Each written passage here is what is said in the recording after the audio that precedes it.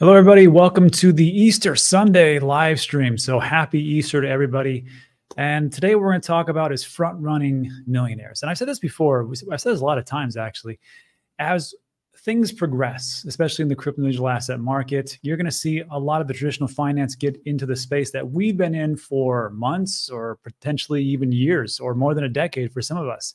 And like I've said before, I think we're going to front run everybody as they play the game of catch up.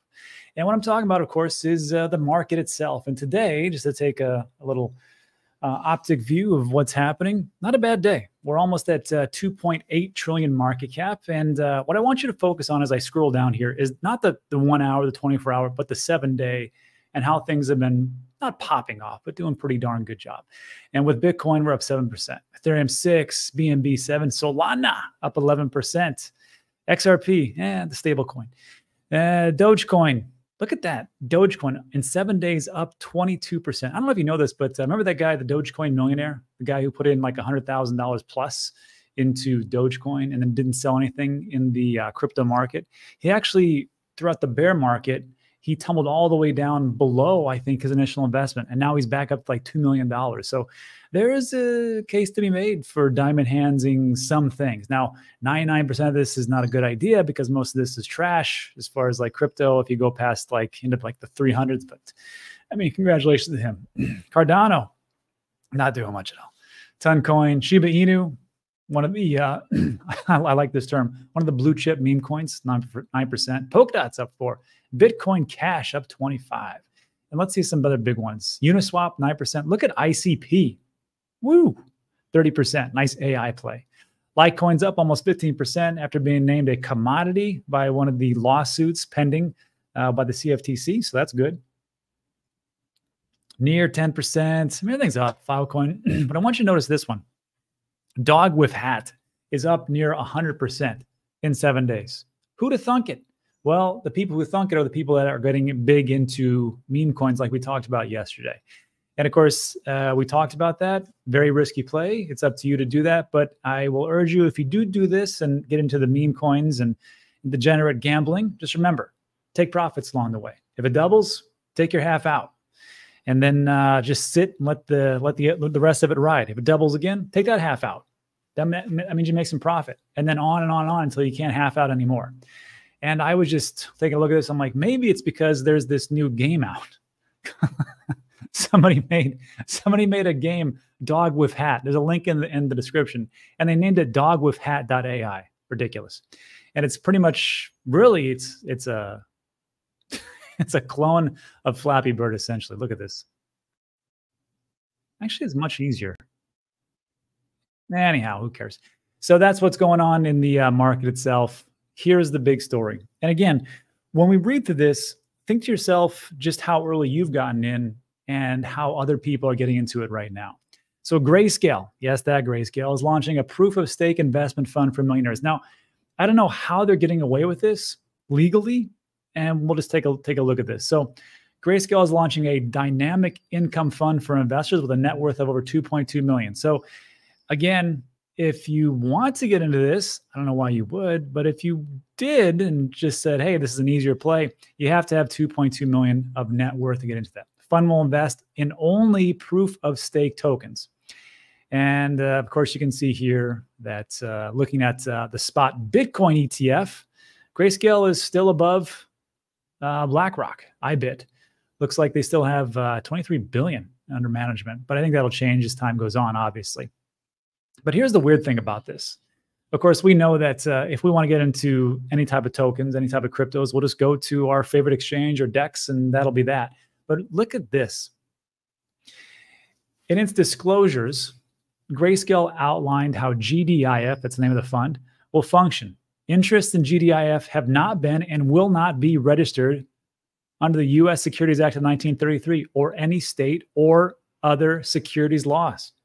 The fund will not be registered as an investment company under the U.S. Investment Company Act of 1940 and will not be required to adhere to certain restrictions and requirements under the Investment Company Act. Investors will not be afforded the protections of the Investment Company Act whatsoever. Here's my question to everybody. I know how Gary Gensler is big on disclosures because that's what's going to save everybody. Even though I think it's quite ridiculous, didn't really save anybody when, Bernie Madoff came about for the last 20 or 30 years when he was running his fund. Lots of disclosures, even though he's doing a Ponzi scheme, regardless. If you had something like that and there was a disclosure there and you could just say, okay, this is what I want to know, that there's no safety net afforded to me. This is not under the Securities Act, but I'd like to invest. If that is how they're doing it, I just don't understand legally why we just don't go that route. Of course, I'm not a lawyer, so of course, fill me in the comment section. It's just interesting how they went through that. And if we take a look at it, here is the actual Grayscale fund, the GDIF, Grayscale Dynamic Investment Fund. And when it talks about of what they're going to do as far as the staking part of it, this is how it's going to work. Investors commit the capital. Using quantitative and quantitative factors, we invest capital across a portfolio of proof-of-stake tokens. We stake the tokens to earn rewards. We monetize those rewards into cash weekly. We distribute cash to investors. And there's two things. First of all, remember how they're doing that. They're investing in the staking. They're taking the rewards. They're putting it into cash. They're giving it back to the investors. Here's what they're trying to look at. Osmo, which I thought was Cosmos, but apparently, if we're looking at the ticker symbol of Osmo, it's osmosis. And that is a staking vehicle, I guess. Okay. I'm not big into Osmo. I know some people are, and if you hold it, great. That's fine.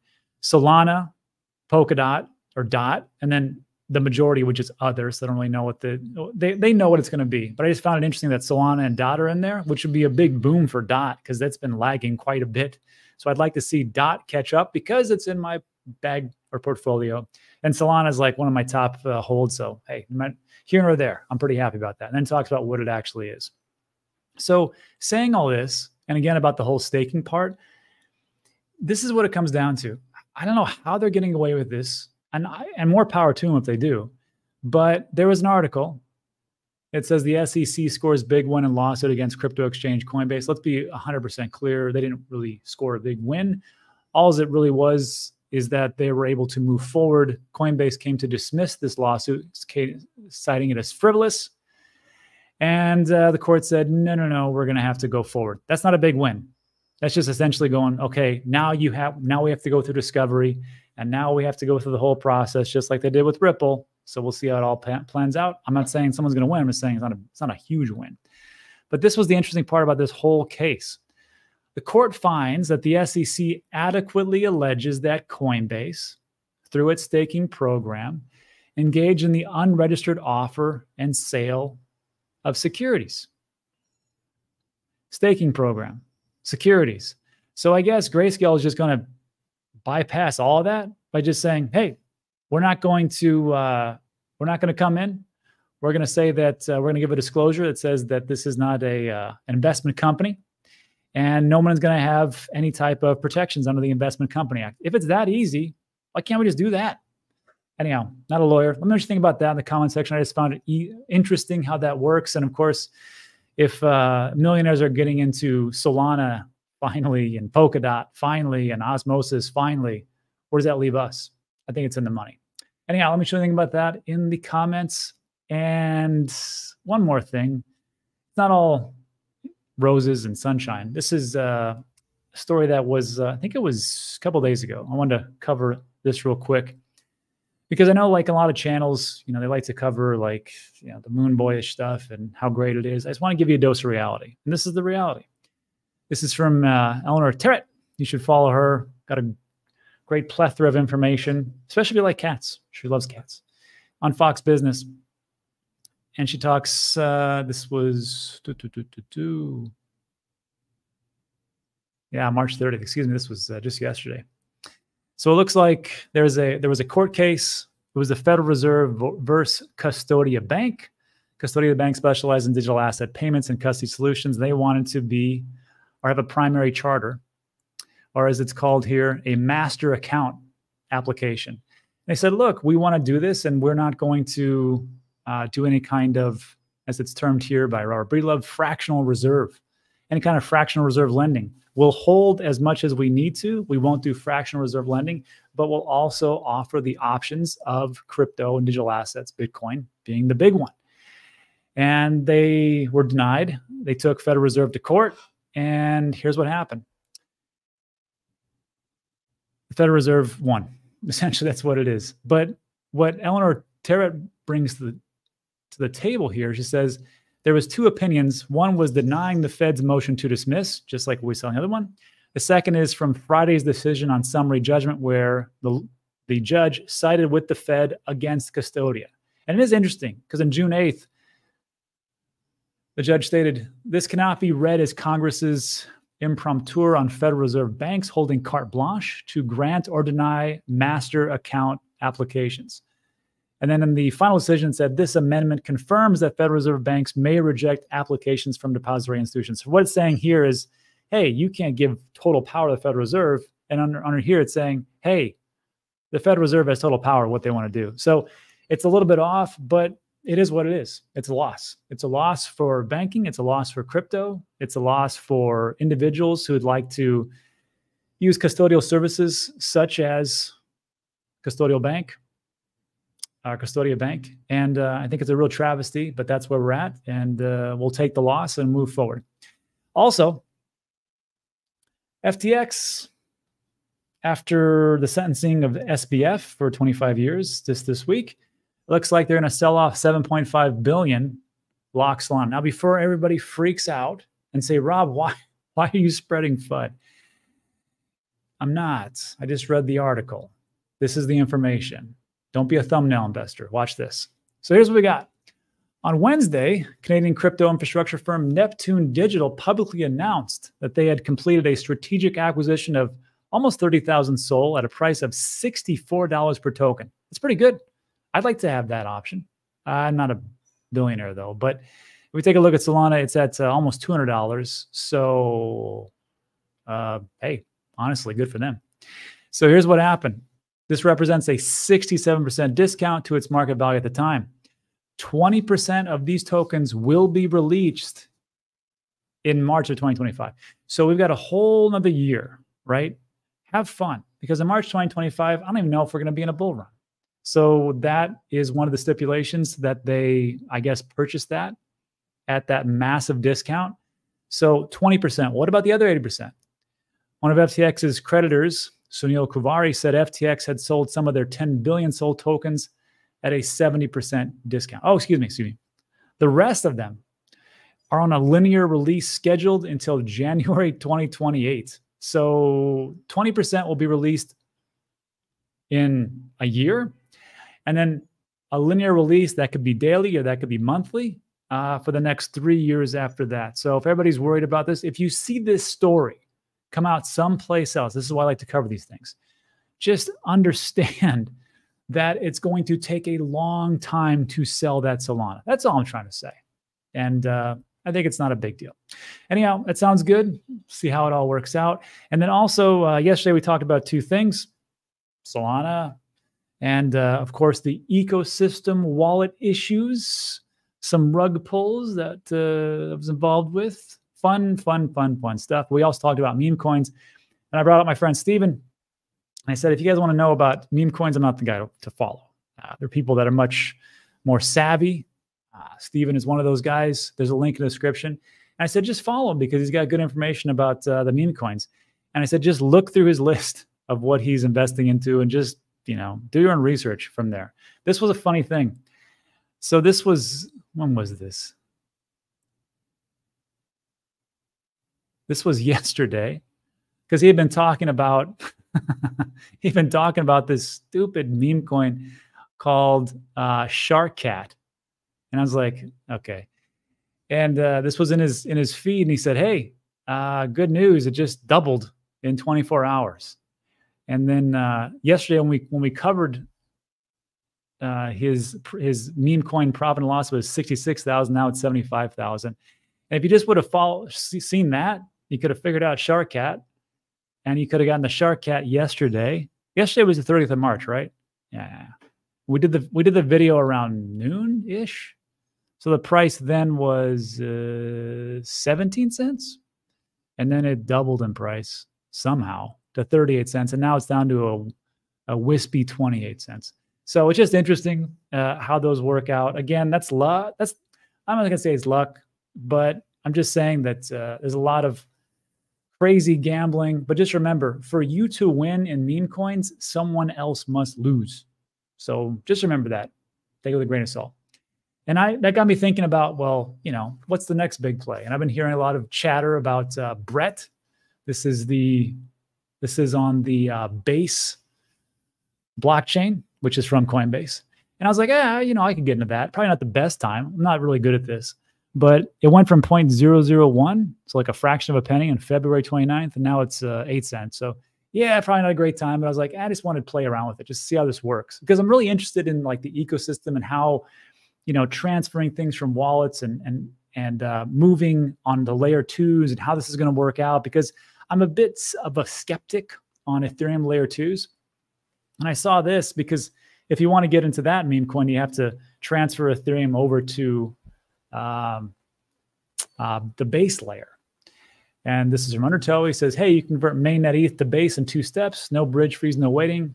And he tells you how to do it. But then someone said, no, just do this. Just go to Coinbase and then send some Ethereum to base. Because when you click on send, and I have to tell you, hold on real quick. Let me close this green screen. It's starting to rain up there.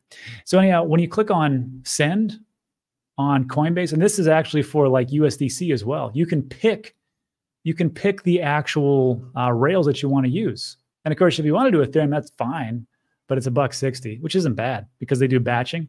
I know some people say, what about the $15, $20, $55? Well, we'll get to that. But I noticed something yesterday when I was trying to do this, is that Base used to be a fraction of a penny. Arbitrum used to be a penny or less. Avalanche was like, it's about that same, 5, 6 cents. And look at Optimism, 31 cents. Polygon is a nickel. For these layer 2s, I thought Denkun was supposed to solve this. The price of the layer 2s weren't supposed to go up. They were supposed to keep going down, unless I'm missing something. So I'm like, okay, well, we're not really in the bull run yet. So I wonder what that price is going to look like later. And I know it's cheap. People say, well, that's cheap. That's, 3, 4, 5 cents. That's true. It's better than, $55, but it's just kind of like, where does this stop? Where does this, where does the price stop? So you can do this, and on Coinbase, it works out pretty well. You can transfer it to your wallets and, have fun with that. But if you're going to use Uniswap or a DEX, just know it's going to look something like this. I'm using Base. I actually bought the Brett token, but the fee was 18 cents. So I was like, what? How did this go from 3 cents to 18 cents? Well, there's additional fees on DEXs, and there's, they have to get their cuts, and everybody has to make money and blah, blah, blah. So just be aware that this is going to happen. If you use a centralized exchange, sometimes the fees are pretty reasonable because, again, they batch. Instead of just sending them out individually, they'll batch, hundreds or even thousands of different transactions, and they'll put it on the main chain, and it won't be near as expensive because it's all shared. But if you're doing DEXs, just know that it's kind of pricey, and that's where we're at. So anyhow, let me show you anything about that. And then lastly, we'll get into the Q&A a little bit. Just so everybody knows that there's 2 things. One is that taxes are coming up. Yay, everybody loves that. April 15th. So the government can take your money and spend it indiscretionally and do whatever they want to it. And of course, have no oversight. That's the government. So I'm not saying that's the greatest thing, but I don't want everybody to go to jail. So just know it's at April 15th. Also, this will be April 15th is the last day to contribute to your IRA for 2023. So look, what's great about an IRA is that it's a Roth IRA is tax-free when you take it out at 59 and a half years old. Also, you can trade within your Roth IRA and there's no taxes on it. So if you would have, or we would have, purchased Bitcoin about a year ago, it would have been pretty cheap because you can only contribute so much per year, 7,000, 8,000, somewhere around there. And right now, I think the price is only going to go up. So if you do this before April 15th and your Roth IRA, you can contribute for 2023. And then April 16th or 17th, you can contribute for 2024. So just trying to make that easy as much as possible. Now, as we know, I use iTRUST Capital, but there was this thing that came up, and it was off balance and on balance sheet options. And just so you know, centralized exchanges like Coinbase, Binance, and FTX operated on an on balance sheet approach, which means they can pretty much claim an intermingled funds. iTrust Capital is off balance and there's low fees. So what I did was I sat down with the man, Jared Feldman, and we talked about this, about what's happening and the things that are happening. This is about 8 minutes or so for the interview. So just take a listen. We'll come back and we'll do a little Q&A. And here we go. So what I want to do, of course, we are coming up to that time, April 15th, when everybody either has to pay their taxes or they have to ask for an extension. But there's also a bigger time for IRAs. And this is the time point when we can actually contribute for last year, 2023. So what I want to do is I want to bring on somebody who could help us cut through the noise. This is Jared Feldman, who is the former head of client relations and now the SVP of operations. Jared, welcome to the show for a second or third time, I think it is. I think it's the second time, feels like the third, but thanks for having me as usual. It's great to see you. Yeah, absolutely, man. So as we get into this, you know, because April 15th is right around the corner, what I want to talk about is a couple of things. First of all, some of the reasons for iTRUST. And then we take a look at some of the differences between the ETF as far as like into your IRA and then a regular traditional Roth IRA through iTRUST itself. So the first things first, there was this great piece that you guys put out talking about the top 5 reasons to open a crypto IRA. And of course, everybody knows I've been with you guys now for 3 years. And I would like to say, first of all, I really should say this first of all, thank you for grinding through the bear market and doing exactly what you said you would do and staying up so you can crush in the bull. I want to get out of the way. Thank you, guys. Thank you. Thank you for being around. I appreciate it.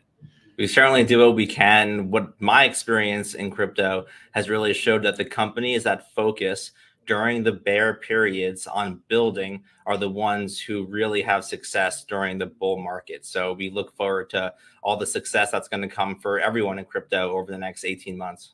Yeah, well, exactly. Well, to do that, you know, this is the whole point. So 5 reasons. Now, we've talked about this in detail on the show. I mean, tax advantages, obviously, you know, when you open up a Roth IRA, wait to 59.5 years old, or whatever age you are, plus 5 years when you open it up. And of course, there's massive tax advantages. There's a link in the description you guys can check out when we go over that in detail. But there's this one I'll talk to you last, which is the off-balance sheet, but low fees, client experience, which of course you were a part of, and of course, investment options. But this part here, which has always concerned me, the off-balance sheet options. So quickly, could you just talk to us about this and what centralized exchanges like Coinbase and Binance do and what you guys are opposite of them doing?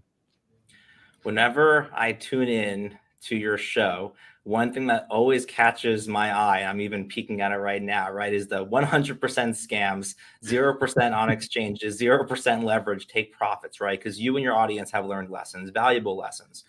One of those, 0% on exchanges. The reason why that's so important is because about 2 years ago, a lot of things came to light when people dug through the terms of service on exchanges, as well as some of the lending platforms that are now infamous. What they realized was that in those terms of service, it literally says that if something were to happen to those companies in the form of bankruptcy, they would lose, the clients would lose access potentially to their funds because the funds would be subject to creditors because those funds are held on balance sheet for those companies, period. Now, our setup, we have a lot of regulations and compliance that are baked into our product because of the fact that we're an IRA provider and we have to plug into a qualified custodian to do what we do. Qualified custodians, as per their state charter and regulatory requirements, need to keep funds off balance sheet. Right. Off balance sheet means that if something were to happen to them, then the funds are not subject to creditors, which is just a huge differentiating factor. And it's a reason why people feel really comfortable on our platform, even though they're not able to hold the keys for the crypto in their IRA. Right. So, okay, let me ask you a question then. And I get this question a lot. Let's just say for some reason that iTRUST, something crazy happens and you guys go under. I don't think it's going to happen after this crazy bear market, but whatever. So let's say that you guys go under because it's off balance. What happens to those accounts? How do those get transferred? What would that actually look like?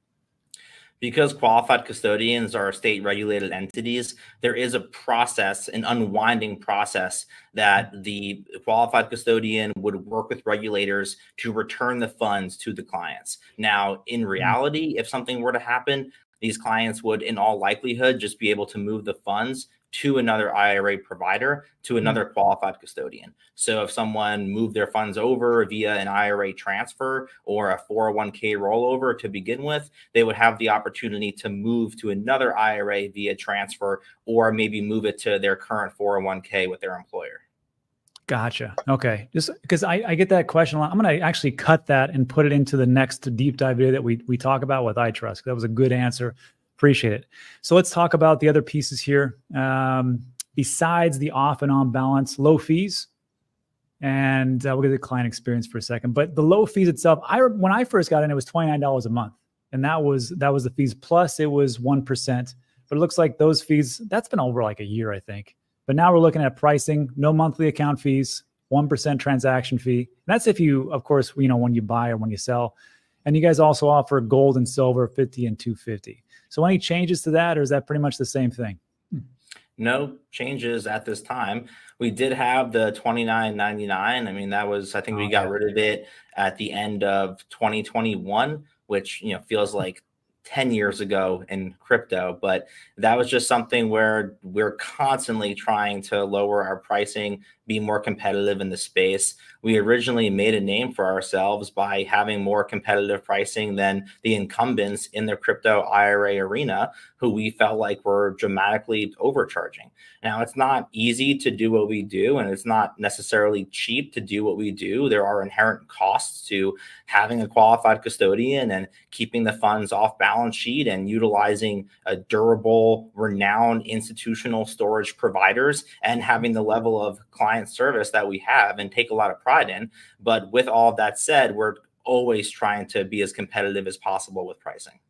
Yeah. And then another place where you guys are actually competitive is you could speak directly to this because, of course, head of client relations, client experiences. I got to tell you, when there's issues, because no one's perfect, right? When there's issues, and I've reached out to you or Daniel over there, you guys have always taken care of it. So I can't say enough, again, thank you for doing those things, because I put my reputation on the line. So I appreciate when you guys go above and beyond for all the things that we ask for. And that's either on email, direct contact, or even when we do, different contacts through X, or formerly Twitter. So on the experience, I can't say enough about that. But how about this part here for the investment options? What are you guys, I guess, right now offering?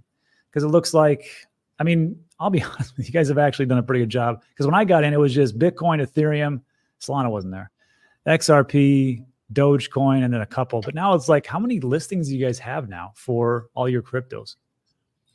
35 digital assets are offered on the platform. And then we have the physical gold and the physical silver. It's the number one question that we're asked, particularly from the digital asset news viewers. They really want to know what we're working on next in terms of new assets we're going to add to the platform. We've always been very conservative and cautious when it comes to adding new tokens. I remember when people were calling us, asking us to be more like Celsius and be more like Voyager and offer interest. And they wanted us to add all these tokens. And in particular, I remember it was like a running joke that we had like 10 calls in a row were all asking us to add Terra Luna. And we have always been cautious, right? We've tried to avoid things that we and our legal team thought were overly risky. Now, with that said, we are taking new tokens seriously. We're looking into AI tokens. We're looking into some more meme coins, which I know are controversial, but if people find the need to allocate some of their IRA into tokens that they deem to be more fun, at the end of the day, we want to be able to add things that people want to see. So we are working on things like that and hope to have announcements at some point in the middle or later this year on new assets. Gotcha. Well, yeah, perfect. And there's something to be said for just safety in general. And I will say, before we get onto the ETFs and how that works out in IRAs, I want to say for everybody who is watching this at home, if you're taking a look at the different options that are available, remember, this is for a retirement account. So when I take a look and I know that I have to pay 1% for a transaction fee, I'm not really too keen in adding a lot of these cryptos because I don't know how long they're going to be around when I am at that retirement point at 59 and a half years old, which I got to tell you is coming up pretty fast. But when I take a look at this and I think to myself, what's going to be around for the long haul? what's really going to make it and what is just hype. And I got to tell you, there's a reason why Bitcoin is the primary crypto or digital asset in my portfolio. However, as a reminder, everybody, if you want to trade within your IRA account, it is tax-free because it is within the IRA in that preface. But just be aware that some of these will not be here forever, and just something to think about. All right. So Jared, let's talk about this. I get this question a lot. What's the difference between with a Roth IRA with iTRUST and then just doing something with, say, like an ETF through Fidelity or through BlackRock? Because they can add that to their IRA. So what's the pros and cons here? So an ETF is a great way to get exposure into digital assets. But right now, Bitcoin is the only digital asset that has an ETF, right? So if people want to get exposure to some of the crypto and digital assets outside of Bitcoin, they don't have the opportunity to do so via an ETF offering. An ETF is also just getting price exposure, right? So if you want to be able to ride the wave and earn some of the gains that you feel are going to happen in crypto and be able to allocate assets into that, the ETF is a great way to do it. At the same time, you don't have direct exposure and then 24/7 access. So if you're sitting there, our clients can watch the PGA Tour on Sundays, and then they can buy and sell digital assets at their discretion, which you cannot do utilizing the ETF. And a lot of investors feel like they're going to miss out on opportunities by limiting themselves to the 32.5 hours out of the 168 of the trading day. And that's, regular retail markets are open 32.5 hours out of the 168. So people feel that they're going to miss out on potential opportunities. Yeah, well said. I got to tell you, I understand that there's a lot of people who say, well, the ETF is just safer, it's easier for me, and I don't have to custody it. So I guess the last question would be who do you feel is the ETF is for, and who do you feel like, say, iTrust is for? So I think that the ETF is geared for everyone. Don't get me wrong, but I do think that a lot of the flow that's been occurring into the ETFs are individuals and advisors that couldn't do so until it was available as an exchange traded product, right? So there are people who are waiting on the sidelines that couldn't even do this until this kind of product was available. I think that this product from an ETF standpoint is also great for people who want to initially allocate capital into the digital asset space. It's a great vehicle to do so. What we really believe, though, is that after people do this, right, they put money into it and then they get educated as a result. And that's why we've always emphasized education and information. You can even see by these articles that you're sharing, we always put an emphasis on education because we think once people allocate, they're going to want to educate themselves. Once they educate themselves, they're going to want direct exposure and ownership as well as 24/7 access. And once they have that, we firmly believe that they're going to want to diversify into other digital assets that we and other crypto platforms offer. Yeah, I got to agree. I think there's different strokes for different folks. And I think for some people it works out, but I think for the people that are on this channel and watching this video, I think it might be behooving a little bit better for iTrust. And then of course, I will link this in the description, everybody. If you're taking a look at the iTrust Learn Center, you can find a lot of different articles that are pretty good. And especially if you want to just have different learning opportunities, or if you want to orange pill somebody, just send them this information. And then Jared, last thing before we take off, any words of wisdom for the people that are just getting into crypto digital assets right now, or actually just any words of wisdom, because you've gone through a couple of bull cycles yourself? I think if I were to give someone advice when they're getting into the space, is to really focus on educating themselves, learning at their own pace, and not getting caught up in a lot of the narratives, because the narratives can get very overwhelming. And I think people just need to stick to basics. And, for me personally, I love talking about the halving because it's such an interesting concept that people who watch your show and our clients who watch me on this show are going to say, well, Jared, that's so obvious to talk about the finite supply of Bitcoin, right? That's a really low hanging fruit. But at the end of the day, what they don't realize is the mainstream people who are just learning about this space don't even realize and take for granted that there's a finite supply of Bitcoin. I was having dinner last week with someone in the hedge fund space, and when they learned I was in crypto, they made a joke that, oh, well, can't you just print more Bitcoin?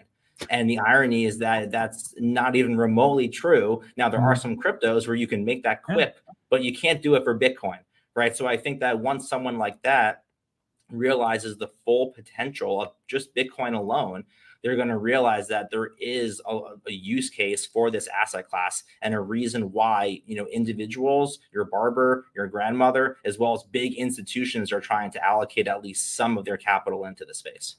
Exactly. Well said. Well said, Jared. Well, everybody, there, of course, there's links for everything we talked about. But if you're looking for more information or a deep dive, there's a link in the description. It looks just like this.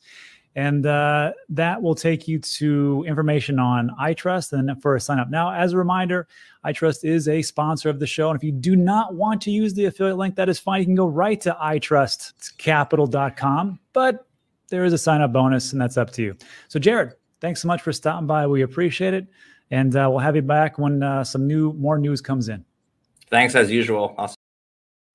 Great. So again, Jared, thanks so much. And everybody, thanks for sticking with me. So now that will conclude everything that has to do with the news. If you'd like to stick around, we'll do a little Q&A. I'll answer all the questions to the best of my abilities. But if you got to take off and enjoy Easter, go enjoy Easter. It's a beautiful day.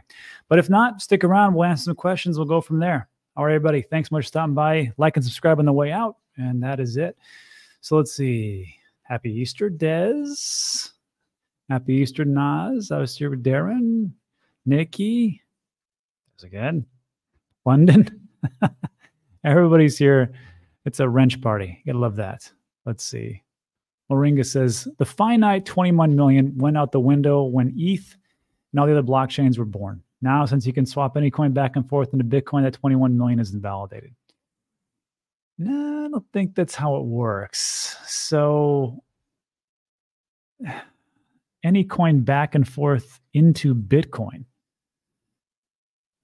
No, it's still the same thing. So it'd be like saying, well, you know, there's a finite amount of gold in there, and that number doesn't really matter because you can just use as much silver that's out there or copper, and you can buy as much copper and swap it into gold. There's different numbers.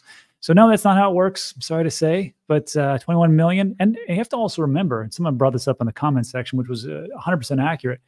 We don't really know how much has been lost since the Genesis block in 2009. Some people say it's 3 million. Some people say it's over 6 million. Nobody really knows. And the reason we don't know is because some of this Bitcoin has never or has not been moved, but we just saw somebody move Bitcoin from 2010 and sell it at 70,000. So I don't know who diamond hands that, but congratulations for making billions of dollars just for hanging around for 14 years or so. And that is that for that piece. Let's see. Jenny, that's a good one.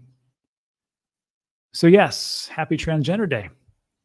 So this was put out by the Biden administration just a couple of days ago. And today, Easter Sunday, is Transgender Day, and it's a recognition day. So I don't know where the optics from that came from. This isn't a political channel. It's all about crypto and digital assets. But you have to understand that the president and the administration that is in right now has a lot to do with how far we get with regulations. And I got to tell you, I think this is going to play a big part in the presidential elections coming up for these types of things, but I'm not getting into that.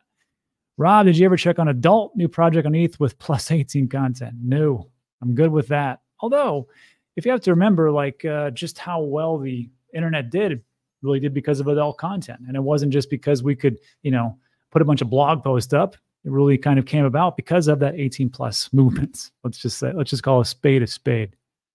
Let's see. The Shaolin says, if I could bring it up. Little issues. There we go. When you can move, and this is a good point, when you can move between all the layer 2s without going to layer 1, then you'll be sold on ETH, layer 2. Plus, BlackRock is putting world assets on ETH, probably layer 2. Yeah, and there's a lot of these new projects that are coming out. Like, I'm going to do a deep dive video today want to show you guys something. There's a great website called L2.watch. And L2.watch, let's see. Whoops. Bring this up. L2.watch. L2.watch is layer 2s for Bitcoin and the different projects that are coming out. I think that could be the next thing that's coming up. And look at these. And like my favorite, of course, is Stacks, which is down here somewhere. Wow, that's weird. So many. There's so many different projects coming out.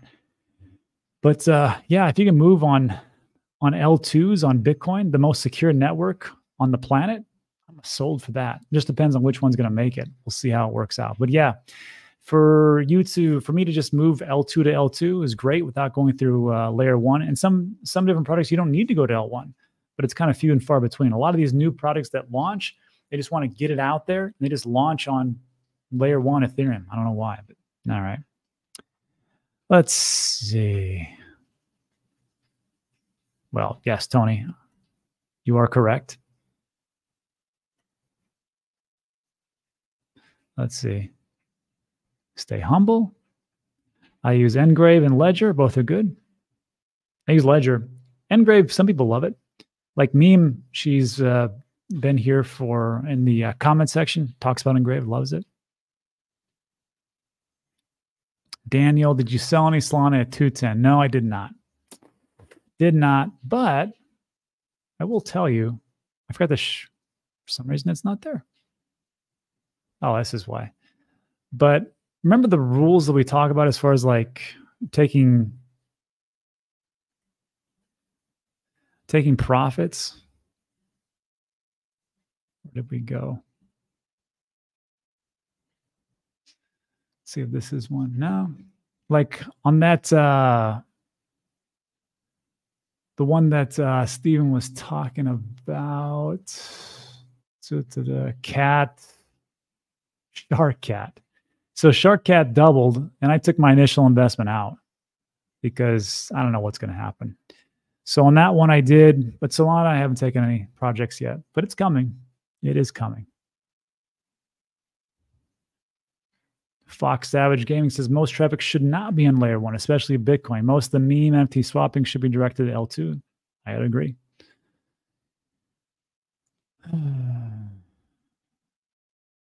Darren says, Rob, last bull cycle, did you have the urge to sell coins that were lagging and put that money towards coins that were running more? I'm having those urges now, but probably need to cool off.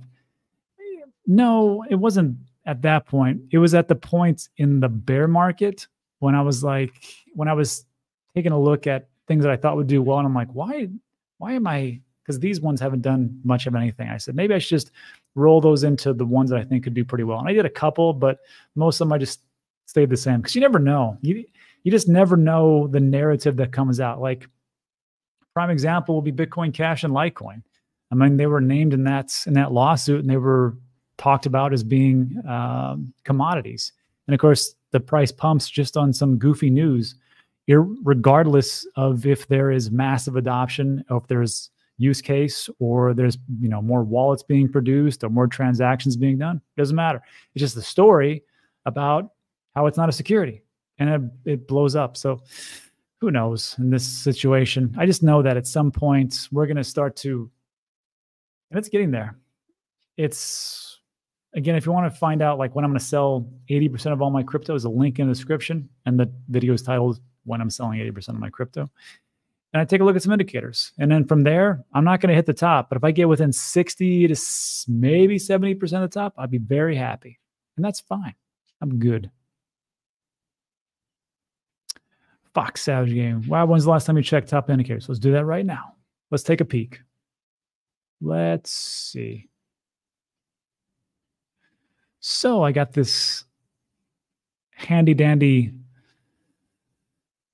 folder called Sell Indicators. Let's take a look at the NUPL. Net unrealized profits and losses. And you can see here that it's derived from the market value and realized value. Realized value takes the price of each Bitcoin when it was last moved, subtract the realized value from the market value, and we get the unrealized profit and loss. So we can see that it's up there. Like I said, it's getting close. NUPL is 62%. What I like about looking to Bitcoin is, first of all, it's free. And second of all, it's colorful. And I'm not a genius, and I like colors because it makes things easy for me. I'm like, oh, it's green, time to buy. And it's orange, think about selling. And it's in the red, should sell. That's pretty much it. And of course, you can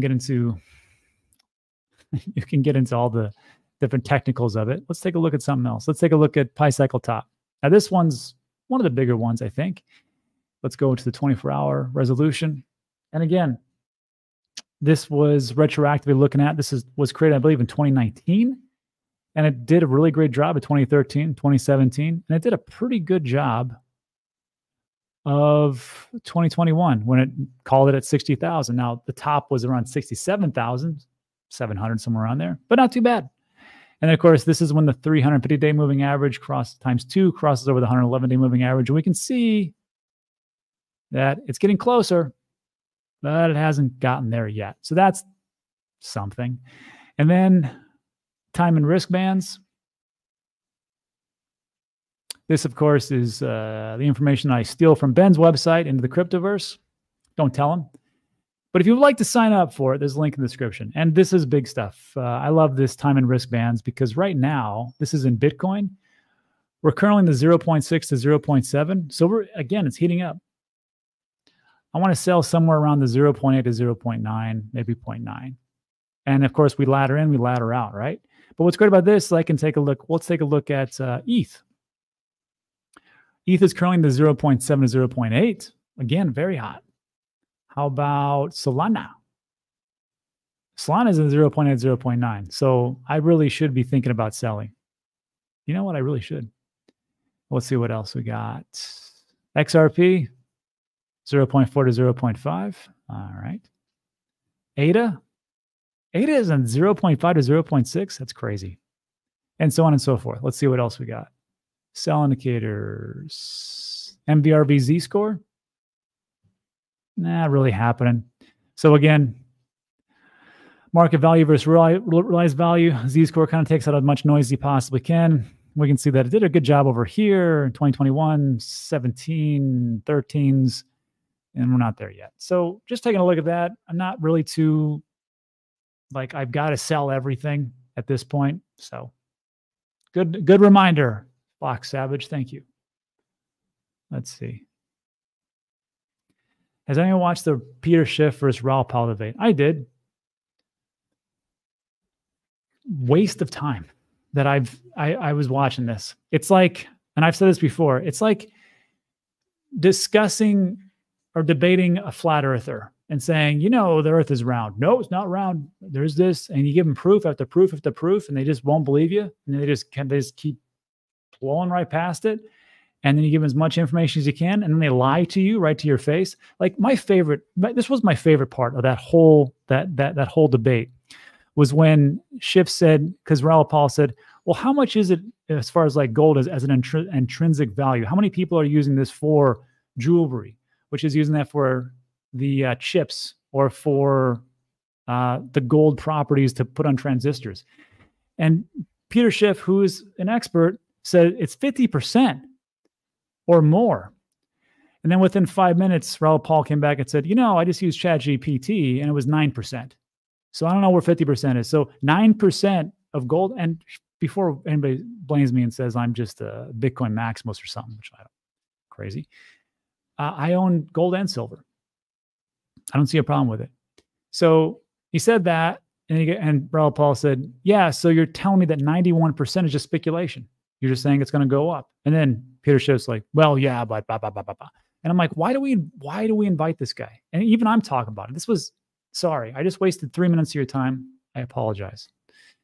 Do you know when Polkadot 2.0 will come on? I don't, but that would be very great for the ecosystem. I'd love to see that happen, especially because I own Polkadot. It'd be great for me. John Velasquez is a very good point. He said, remember, ADA was lagging and then it took off on its own last cycle. That's true. I remember when, Cardano was 3 cents, 4 cents, 5 cents, and it went all the way up to 297. So, you got to, again, this is one of those things where like, it's tough to sell or transfer things. You're like, well, it could go up. And I like the community. I like where it's going. I like the technology. So I'm going to hold on to it, see what happens. And that's it. Big on DOT. I'm I'm not saying I'm big on DOT. I'm happy when it goes up. We'll say that. That's a great question. How many more coins exist now than last cycle? People holding out for underperforming coins. The suddenly pump are going to be disappointed. I got to agree. And there was, keep in mind of this. I'm going to show you. Do you know how many coins from 2017 that were in the top 53? How many of those coins were actually in the top 53 in 2021? Let me show you. Because those didn't do well at all. There is a spreadsheet. And I really should link this in the description, but I haven't done that yet. I put this together and I took a look at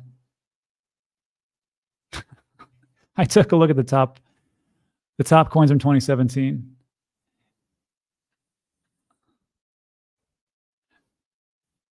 September 17, 2017, which I got in November something, 2017. This was the top 53: Bitcoin, Ethereum, Bitcoin Cash, XRP, Litecoin, Cardano. Okay, we can all agree. Pretty good so far. Now we get in this crazy stuff. IOTA-NEM. Anybody remember those? Some do. Monero. Bitcoin Gold was number 12. Come on. Stellar. EOS. Neo.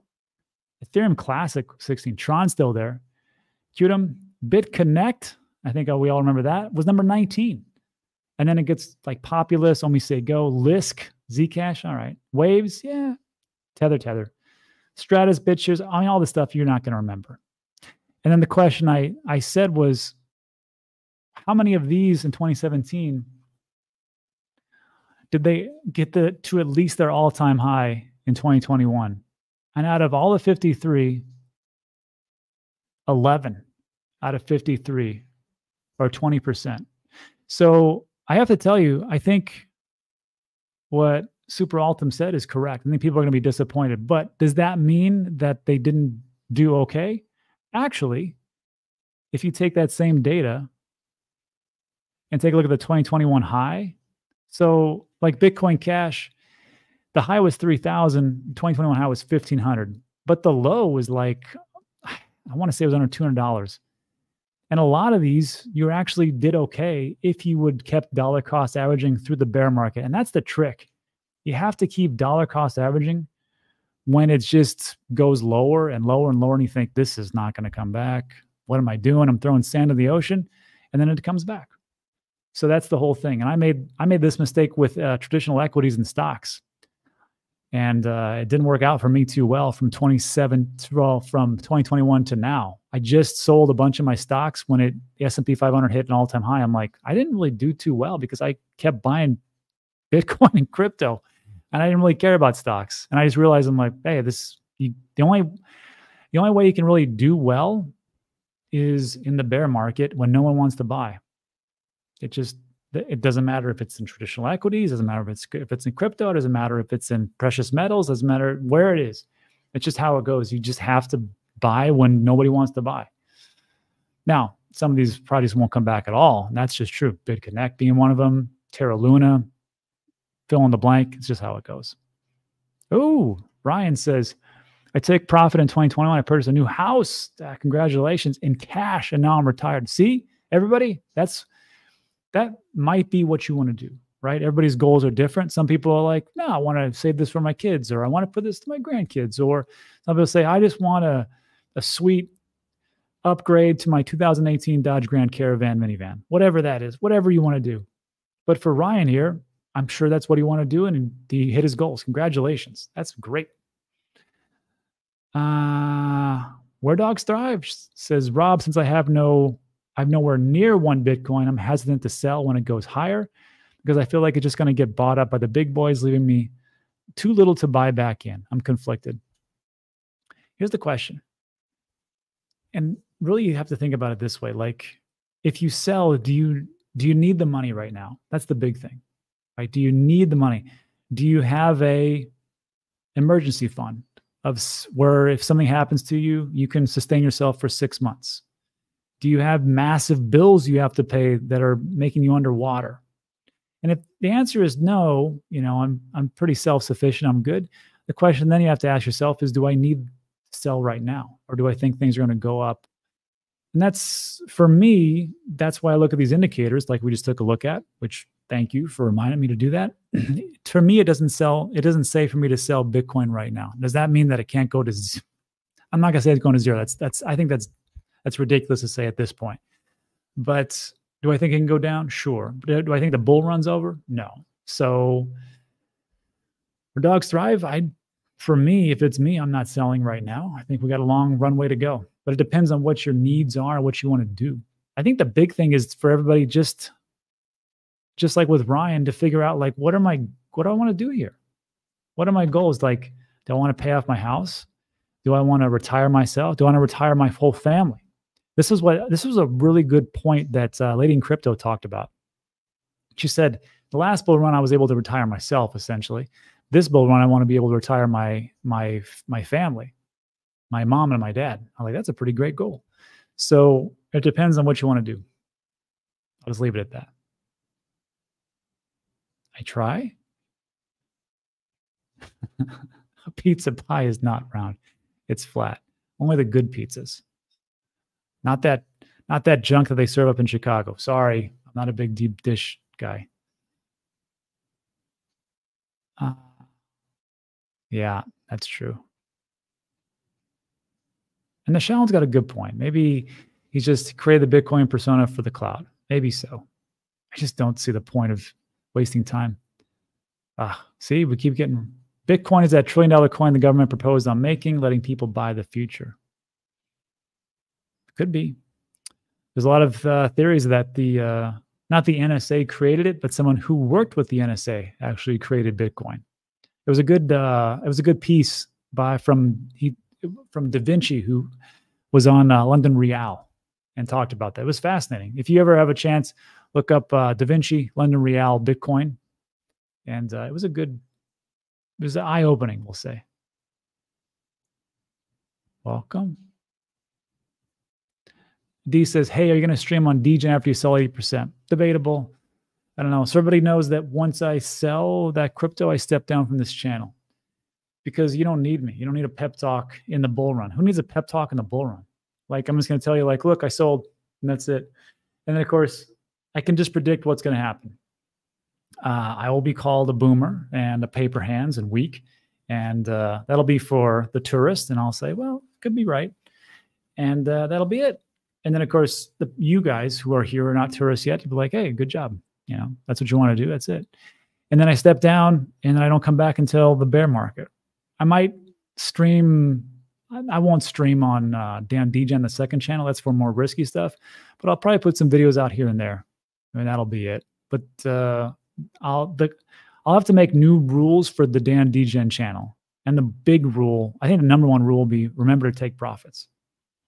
That'll be it. John says, Rob will dump all his EOS on us. If Beardy ever dumps all the EOS on us, then we got problems. Peggy says, you would sell all your Bitcoin. No, because again, in that video, I talk about selling 80% of my crypto. Because remember, I think one of the big problems is people go, well, if I sell, and there's a big, massive, crazy, blow off top, because who knows? Like Guy talks about in Coin Bureau, central banks are going to be able to buy Bitcoin and put on their balance sheet in 2025. So what if we get nation states, not just El Salvador, but a lot of different countries that start to put that on their balance sheet and make it legal tender? And then they start to buy it up as, the underlying asset that backs up everything. Well, in that situation, I'm glad I kept 20% of my Bitcoin and 20% of my other altcoins, because it'll just go through the roof and it'll be crazy. If I sell 100%, then I'm out of the game. And then some people will say, well, Rob, I want to be out of the game totally. I want to sell 100%. Cool. That's good. Then you sell everything and off you go. And, drink Mai Tais on the beach. And I'm going to tell you right now, I tried to do that and it's very boring. You're going to need purpose, but that's not for me to tell you. So if that happens to you, yeah. But for me, Peggy, I won't ever sell all of it. There'll always be something. And that's one of the last points I want to make. When you're investing into assets, you'll never stop. You'll probably, for the most of you, you'll never stop investing into assets. And at some point, your crypto could dominate your life, but maybe at some point you get into my favorite, which would be real estate, land. And you get into that and start to cultivate those endeavors. Or maybe you move more towards precious metals or equities or something like that, or real estate investment trusts or something. But you'll never really get out because there's always opportunities. You'll see it. The big thing is, of course, risk tolerance and risk avoidance, and of course, how you can manage all that moving forward. That's it. All right. Thanks, Peggy. On that note, I got $5. I can go buy half a gallon of milk here in Puerto Rico, so I'm pretty happy. That's it for today. So look, if you like today's video, thumbs up, subscribe, all that good stuff. That is it for Sunday. And of course, we will see you maybe tomorrow. I got a lot of things, some deep dives to do, so maybe on a Tuesday. But anyhow, thanks so much, everybody. Enjoy Easter. Happy Easter. And I'll see you guys on the next one. Adios.